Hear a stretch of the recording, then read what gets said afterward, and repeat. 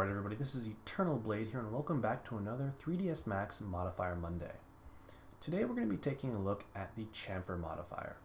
So my scene's pretty simple here. I have one box that's converted to an editable poly and one editable poly which just has a beveled top face, just so I can illustrate the different effects the Chamfer Modifier has. So jumping right in, let's just apply a 1 centimeter chamfer to this. And we're on quad chamfer and you can see that our chamfer is all in quads, and it affects every edge on our object. So you see here, even in the little corners here, we've got 4-faced polygons, or 4-edged polygons. Now in the standard chamfer, that's going to turn into a triangle. So this is basically just different types of subdivision. Now the amount here just affects the size of the chamfer, and of course the segments affect how subdivided the chamfer is. Now you'll notice when I put 4 segments in here, the segments don't actually affect the look of the quad chamfer. However, the standard chamfer will get more round as you add more segments. But that's because of the tension value. So at a tension of 1, you're going to have a perfectly hard chamfer on your quad chamfer. At a tension value of 0, you're going to have a perfect box. As shown, you're just going to subdivide the edges. Now, if you want to get the quad chamfer to look like the standard chamfer, just set the tension here to 0.5 and you'll have the same results for both chamfers, with the exception of the geometry will be a bit cleaner with the quad chamfer or a bit more messy depending on which way you look at it. Now let's just stick with quad chamfer here for a moment and take a look at the open chamfer option. So what the open chamfer does is it simply deletes all the geometry that's being chamfered. So pretty neat. And it can lead to some pretty cool effects if that's what you're looking for. And the flip side of that is you can invert it and have the geometry that's not being chamfered deleted. Okay? So let's go ahead and just move over to this mesh here. And I've already applied the chamfer modifier to it. And what we want to do here is just select the top facing polygon, go to your chamfer, and let's go ahead and make our selection from stack so it's only chamfering what we had selected, which is that top edge there. And let's uncheck limit effect and crank this way up. So you're going to see we have the polygons coming outside of the edge. And what the limit effect does is it prevents that. So you can only chamfer this as much as your largest polygon is.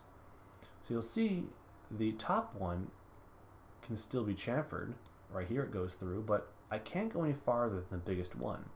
And that's because that limit effect option is enabled. Okay? Let's just bring that down for a little bit. So that brings us to this selection. So you can do a multiple variety of selections here. So let's say I go to my editable poly and I select these 2 edges right here. Okay? Go to your chamfer modifier and I move this to selected edges. It'll only do those 2 selected edges. Or you can do selected vertices. Now you see the only vertices that are chamfered is this one right here. Go to the vertex mode, that's the only one selected. So it just gives you a different variety of methods of selecting specifically what is chamfered. And you can read them all here. It's all the exact same. Just doing selected faced edges, borders, vertices, etc. So now we have a different option here, which is, let's actually change this to from stack and uncheck everything here. So now we can do input options from smoothing. So right now if we do it, you'll see smooth edges, nothing is chamfered. And unsmooth edges, everything is chamfered. Well, this is driven by the smoothing groups in your editable poly stack. So if I come down here and I select, let's say these 4 polygons right here along the edges, and I come here and just hit auto smooth, okay? And let's just assign them group 32. If I go to my chamfer modifier, you're going to immediately see that some faces are smoothed and some of them are not. Now, I right now have unsmooth edges, which means all the edges I didn't smooth are being chamfered. So all these ones down here, as well as the top. If I flip that to smooth edges, you're going to see the reverse. Just the edges I smoothed are actually being chamfered. And the exact same thing, let's turn that off here for a second, can be said for Material Id. So if I go to my editable poly here, and let's select this top polygon, and we're going to set this Material ID to 1, and then these ones right here we're going to set to 2. And if I go back into my chamfer modifier and for material ID, use different materials, you're going to see that where your 1 value is and where your 2 value is are chamfered separately. So that can be pretty handy if you've got a scene preset up for materials as well as your material IDs created. Now another cool thing here, let's actually turn that off, is the minimum and maximum angle for limiting your effect.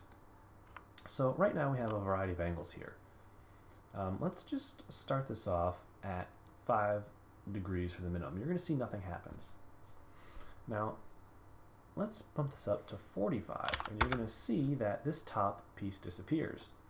Now that's because the angle between this face and this face is less than 45 degrees. So if we move this up to 60 degrees, you're going to see that, well, nothing happens because we need to move this one up to 60 degrees. And now we see that these angles have all disappeared in these vertices because the angle between the two polygons is less than 60 degrees. And if we do 90, the remainder of them are going to disappear. Okay? Or they should. I'm not quite sure why they're not. Let's see here. Sorry, 180 is what I actually needed to push because the angle is going to be greater between those. And the same thing can be said for your max angle. So if we move this back to, let's say 35, and let's do 45.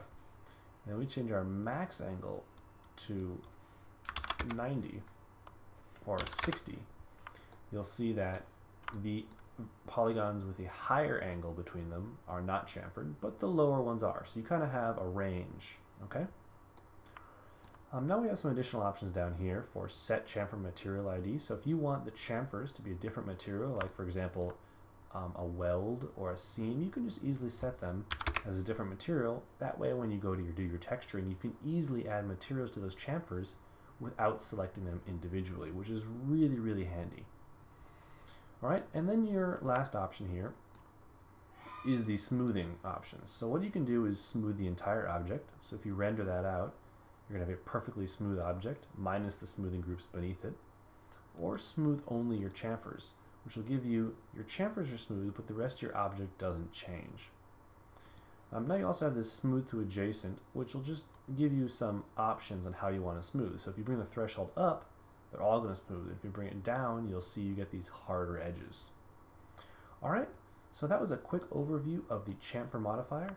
I hope you guys have learned something here. You can use this in a lot of different models to really speed up your workflow as opposed to manually chamfering all your edges. It does require a bit of playing with to get used to, but I would highly recommend you test it out and play around with some sample scenes. All right, thank you guys for watching. Be sure to check out my Facebook channel, Gumroad channel, and my Google Plus account. So with that being said, I hope you guys have a great day and happy modeling.